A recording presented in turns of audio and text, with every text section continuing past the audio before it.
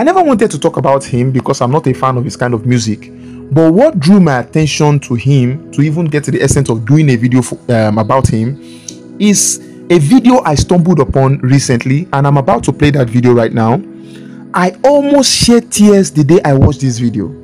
I'll play the video briefly and we'll answer our 5th question when I get back. I'm just trying to ask, like I'm a bad boy. Now my mama saw I don't really mean it like that from my mind.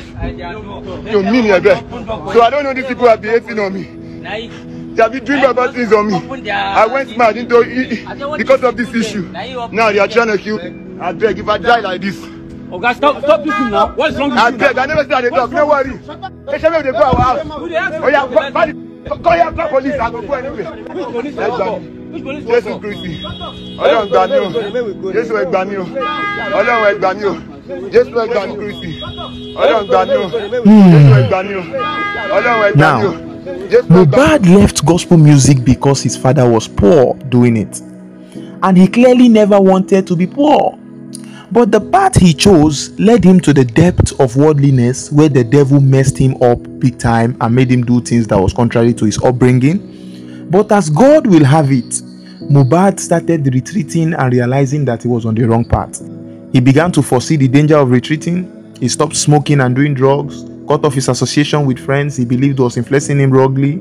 Then he saw that death was looming. He cried to his friends and no one responded. He cried to the police and they did nothing. He looked to his fans he was entertaining. He did videos and cried for help. There was no response. And then he remembered the God of his father and started calling on Jesus. You heard him in that video. Well, only Jesus knows where he is. But what I know is that Jesus is merciful. The Bible says that whosoever calleth upon the Lord shall be saved. And the Bible says that the Lord will have mercy on whom he chooses to have mercy on.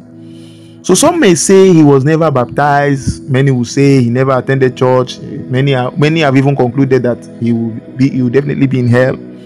But such was the case of the thief on the cross.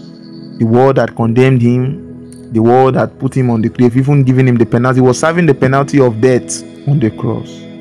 But then he saw someone who the world also condemned too. They also wanted to kill him. Now the thief, looking at someone who was condemned, was calling him Lord. He said, Lord, remember me in your kingdom. Now for realizing that Jesus was God, for recognizing the divinity of Jesus and the power of Jesus, for even knowing that Jesus even has a place, a kingdom where he rules, it shows that this person was predestinated and predestination worked for him.